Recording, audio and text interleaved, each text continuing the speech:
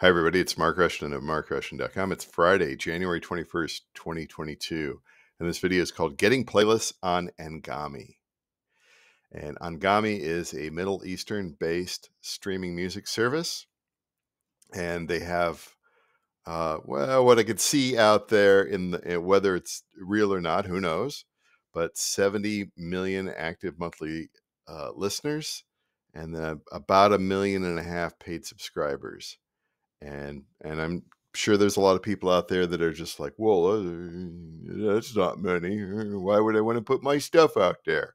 And of course, my attitude is that if you're a publishing musician, releasing stuff on digital distribution services that send your music to companies like Anghami, then you should have a presence out there. You should be building playlists, public playlists of your music regularly and trying to get them onto those services. And don't diss something because it's halfway around the world. Don't diss something because not everybody speaks English, reads English. There's lots of different ways to craft those playlists. Putting different language, using language translation apps for the titles, for the descriptions, all that sort of stuff. As I like to say, people are looking for the kind of sounds and music that you make. They're not necessarily looking for you. So try to be, again, more, what's the right word? Just do everything and try to be everywhere. So I had a few days ago, last week, something like that, I had gotten a Proton VPN. And that was so I could sign up for Anghami, not to listen to anything, but to get my playlists out there. And I use a couple of different services to transfer my playlists. I build everything in Spotify and I transfer them to lots of different services. And I use SoundEase and I also use Tune My Music. I pay for both of those apps on a yearly basis. Well, which service was it that transfers to Anghami? I think it was Tune My Music. So actually, they don't transfer to Anghami; they transfer from Anghami. So I got in there and I was like, kind of like, I saw where it's got Anghami in there, right? And so I was able to get an account started thanks to the Proton VPN. And then I logged into Tune My Music and I was going to transfer my playlist from Spotify over to Anghami. I always do a test send first just to make sure everything works okay. I just do one first. I don't send 700 there. So I was doing the one and I loaded it up and I'm going to send it to, and Anghami was not in the to. Anghami was only in the from. I was like, whoops, that's kind of an oversight. That's a little weird. And so I contacted Tune My Music and they were kind of like, well, you should, what was it? Contact them and see if they'll, like I'm supposed to lobby on behalf of Tune My Music. I'm just like, what? You didn't make this a reciprocal thing, right? It was strange. Like, why would people be leaving Anghami for Spotify? Wouldn't Anghami want to open things up and say, hey, bring your stuff over here? And, not only for, listeners, it's not just listeners who are trying to transfer their playlist from one service to the other, but it's creatives like me, publishers like me, musicians, non-musicians like me who are recording artists who are trying to get their public playlists just everywhere. Again, so that people could discover and find and search and listen and become fans, or just repeatedly listen to things, right? Stuff that they discover and like. Anyway, so I was just like, I couldn't transfer any of my public playlists over to Anghami. Like, how do you do that? So, like that. And it was like, oh, you need to, once you have the Anghami account, go into the app and then go into the settings, and I forget what it was, like profile or something like that. In there, there'll be a thing where you can go and import your playlists from Spotify, Deezer, and then there was some other option, and to Anghami. I'm like, oh, that's pretty cool. It's not as good as Soundease or Tune My Music because I make things in Spotify on a daily or semi-daily basis and transfer those 1, 2, 3, 4, 5, 6 playlists that I make every day to there. So I'll have to figure something out with regard to that. But at least this is a way to get the 700-ish playlists that I have on Spotify and the other services over to Anghami. At least they will be discoverable. And I've gone into, so anyway, I kicked that off, and that's going to take a little bit of time to do that. But I've already gone into the Anghami app, and there they are. There are some of them.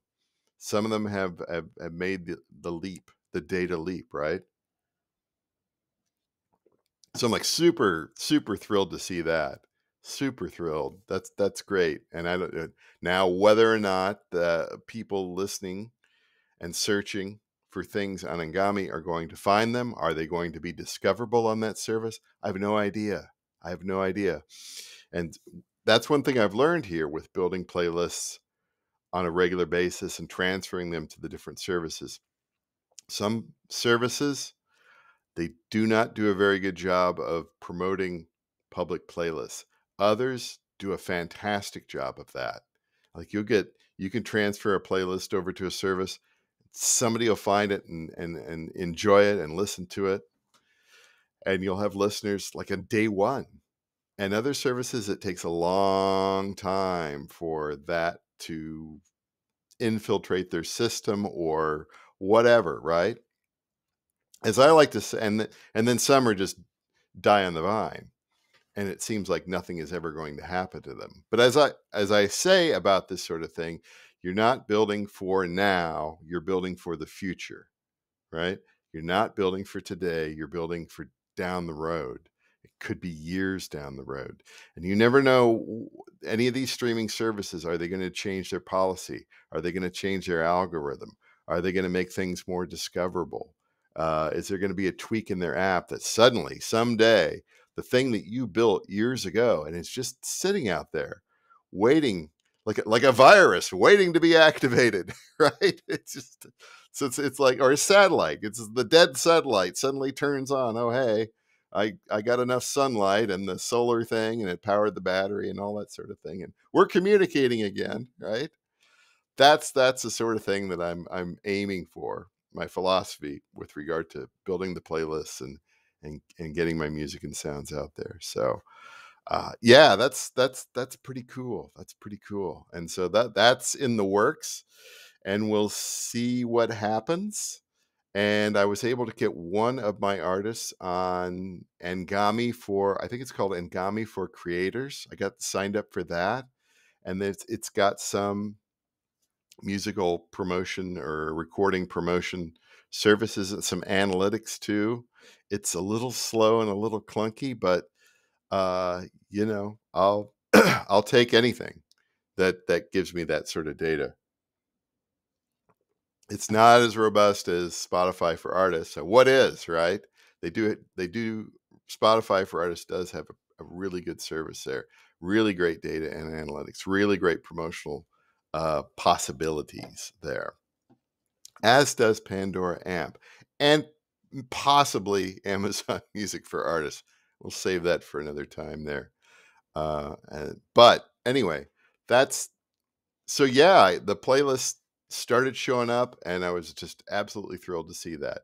Now, the thing about Anghami is, two things. Number one, they don't have that many paying subscribers, so the royalty rates can be very low. And then you have so many that are on the free side and that is literally an extra zero in the royalties. I mean, it's already low, and then there's an extra zero in there. Because I've been getting royalties from Anghami for a few years now. It's very, very low. I mean, like, I don't think I'm even into dollars yet. Have I? And I don't usually like to talk about money or amounts or anything. It's not very much. It's not very much. But again, I have not had public playlists out there. So I don't know if there's any sort of discoverability on the things that I have put into the public playlist. Again, treat everything like an experiment. So this may earn me some micro fractions this year, may not, right? Well, how much effort did it take, really? I mean, I spent a few minutes doing the VPN and signing up for the account, and and then transferring playlists. It, who knows? It's like finding a lottery ticket on the ground. That might be worth something. Or you're walking around the casino and, oh, look at that. That machine's got a couple dollars on it, right? I'll go and punch the button, pull the arm and punch the button and jackpot. Yay. Or no, nothing. Or it goes down to zero. I don't know. But yeah, don't diss these smaller services. Don't diss the smaller services that don't pay as much, even if they're halfway around the world, because that river of microfractions adds up. You know, it's like I don't know. I've seen people talk about Pandora, and all they care about is like the industry store. Well, you see, Pandora isn't as big as it used to be. They've only got whatever 52 million active monthly users. They used to be a lot bigger, you know. And I'm just like, 52 million active monthly listeners that's pretty good. That sounds good to me, right? Well, they don't have many on their paid streaming music side. I'm like, they're listening to my stuff. I've got playlists out there. They listen to that stuff. The radio side does great. It's like, what? Whoa, they're not growing. They're declining. I'm like, 50 million people, man. Don't diss it. Don't be a snob. Don't be like an industry snob. I'm like, there are music streaming services out there with just like hundreds of thousands of users on the. I want to be part of that. I want to have my stuff out there. I want to be everywhere. So I don't know. I just get super excited about talking about this sort of stuff. I think because I've seen the results. I've seen the results. Like some results do really good. They've done really good over time, and they've grown over time. If more people have gotten onto streaming services and pay for subscriptions and everything, and other things, like I said, they die on the vine, and you're just like, well, this was an experiment. What's this like? You know, things may change down the road. The companies that manage these streaming services, again, I'm going to repeat myself again. They may change their algorithm. They may change their app. They may make things more discoverable. You have absolutely no idea.